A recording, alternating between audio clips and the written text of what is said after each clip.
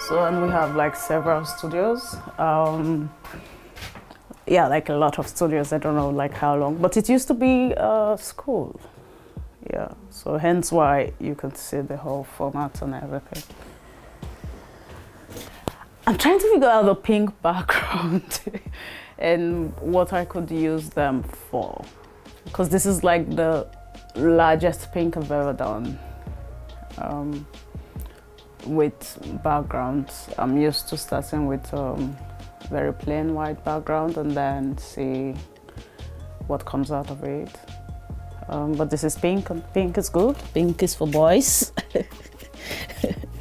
Paint defines a lot for my practice. I like to make paintings, drawings. I just like the feel and sense of color and pigment, because that is also what I studied as a younger artist, and I really, really like colors and how it evolves into whatever on canvas, whether to figures or whether to just changing the background constantly of a surface.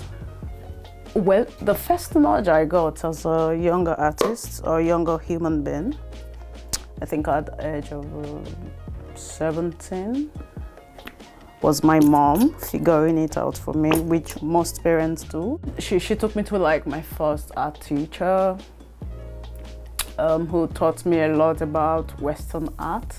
So there at 17, I was already learning about art movements like the Renaissance.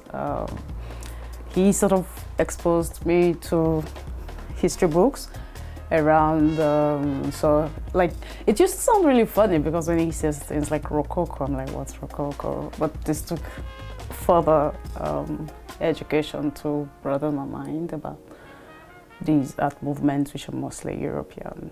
In the end, I settled to be a painter, but over the years, a lot of other elements of mediums and way of thinking have actually gone into my practice. So within my practice, I actually at the time I didn't want to be a painter, I just want to be a visual artist, because it broadens the interpretation.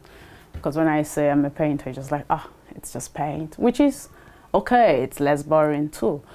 But as a creative, I just wanted to do whatever I like in my studio. But I guess that is also a reflection of my background of having a general art practice in school, which makes art less boring for me. I want to touch the clay and make things out of them. I want to make photographs, because then video wasn't really a thing. It wasn't as large as it is now. Within my background, I started with stories that were very peculiar, they were very familiar. There was nothing really, what's the word, strange about my first growing up as a young artist.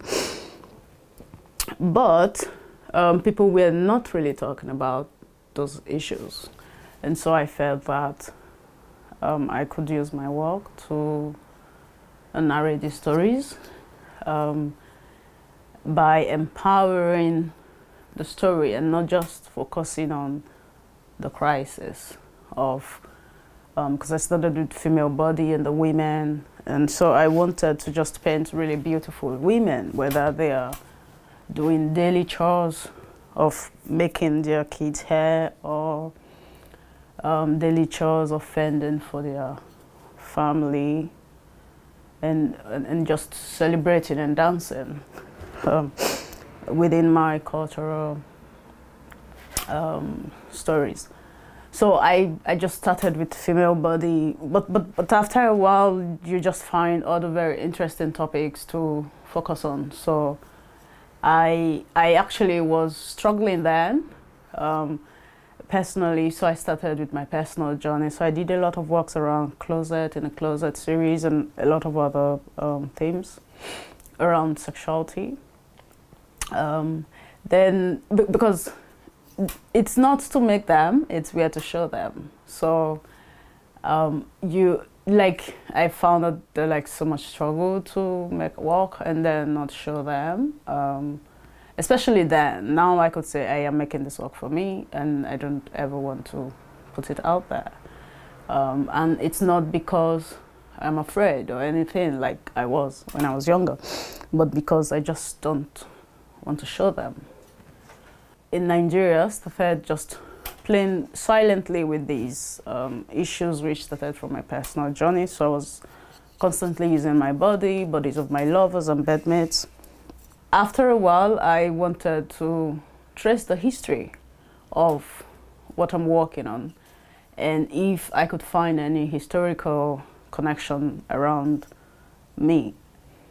So I started looking at history around traditional system of sexuality within the northern part of Nigeria, within Yoruba culture, within different systems, within Igbo culture, which is just around me in my environment as a Nigerian. And I was a bit amused by these new findings because of the denial within people and what they say, trying to just erase this very beautiful and interesting way of living that we had before we were given a Bible, before we consciously started to erase our identity, whether through a very British, structurally British constructed educational system, or a very deliberate attempt using the Bible. For me, activism is not about constantly shouting. It's about educating the next person so that we could maybe, after a while, see results. And I think it wasn't only me that was in the movement. We had a lot of, I had a lot of other comrades who were like very feminist, but they were not artists. Let's say within the last 8 years, it's been a movement in very local spaces, Nigeria.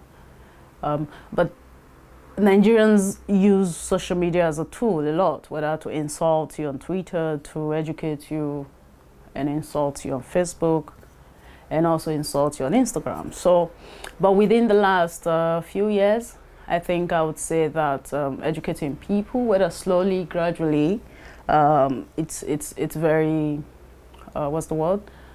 It has results, even if not instant, but over time. Let me just assume like 5 years. I have seen people evolve and just change, not because they want to tolerate, but because the history is there. You know, even if we say it's 2021, the history is still there. So why ignore it? And why do we want to choose one pattern or system of thinking or life or social system or community building? So for me, my first few years, which is also recently, I was traveling between Lagos and the Netherlands because I felt that I was not done researching queerness within Nigeria, also looking at the underground queer communities in Lagos. So I used to just travel also because it's easy to do, and maybe I was a bit homesick, so I just like to live between two spaces for the first, I think for the first 2.5 years, I think. But towards the end of 2019, I was questioning what, of course, it's very obvious that the Netherlands is more advanced and less homophobic. Of course, homophobia is always present everywhere because people struggle with things they do not know, and instead of them to ask questions, they fight. So I started looking at Amsterdam and the Netherlands to say, okay, what kind of queer people would I want to meet? So I started looking at stories of people running from home and trying to seek safety within the Netherlands, and really interesting stories that came out of that experience. And so I think I made about 5 portraits from those stories of large drawings, and 2 of which are in the Amsterdam Museum. Queer people are fabulous, and queer people are great people. And I didn't like in Nigeria, I didn't like the hypocrisy of hiding this story, because that's where it all started from.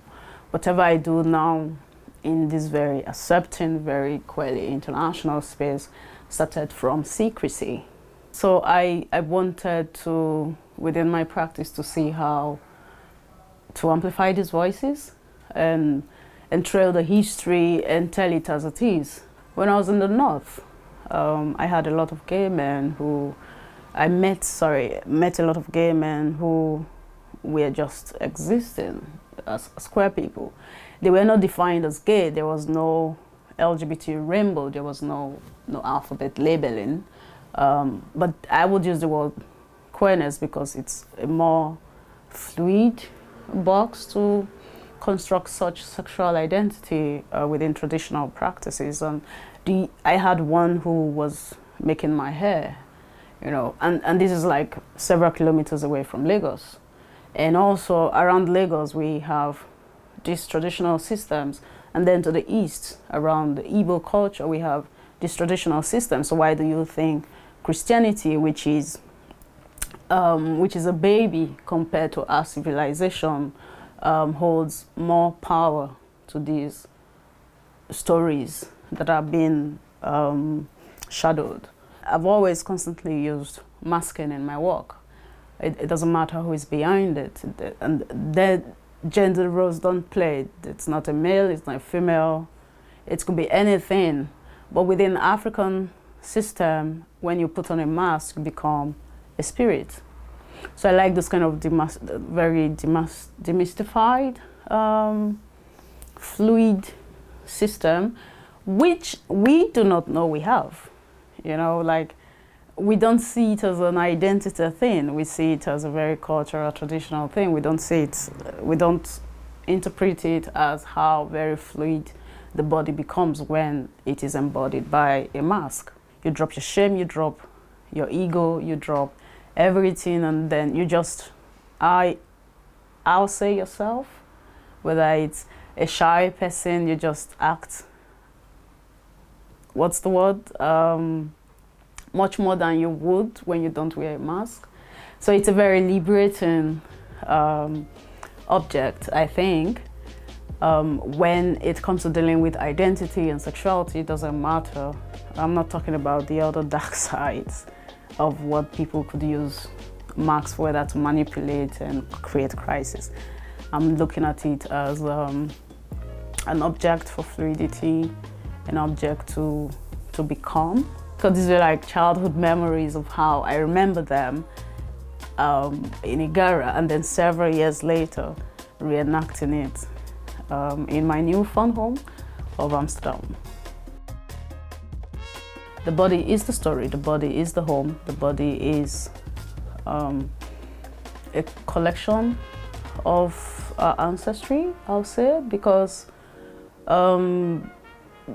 that is my great aunt, and if I look at her properly, I would see how related we are with the nose or with the lips. So the body is also history.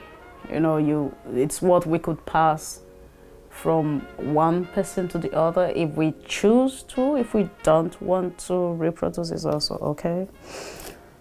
So I think finding a sense of place, whether as a physical place or whether we're going through systems of thinking around spirituality, whatever structure or construct, I think we need the body to activate that. So for me, safe space is how people find each other and create community. I think that I would say, and also find place for healing even within this community. So even if I find a community and I'm not healing, then it's not safe for me. I have to exit. It doesn't have to always solve problems though, but because queer people go through mental, emotional, or sort of very traumatic crisis, then whatever space that I find myself or I seek to be safe needs to also provide healing. Because the thing is, as queer people, we've gone through all forms of bashing by the society, trying to always hide from our families because family is important. We kind of build very, how will I put it, we build like a lot of war in our head. So most times, instead of just never responding, we just fight, like impulse. So in the end, we might be in a so-called safe space, but we end up just fighting and sabotaging each other. This is because we have refused to pause to think and find healing, because I think if we are like 10 people in a safe space and we consciously strive to heal, and then if one person starts it and others are able to tap into it, then we'll create a very healthy community. But if the other group refuse to heal, then we would sabotage the whole safe space, and then we have nothing to hold on to. So I think a safe space for me, very importantly, would be a place where I find healing.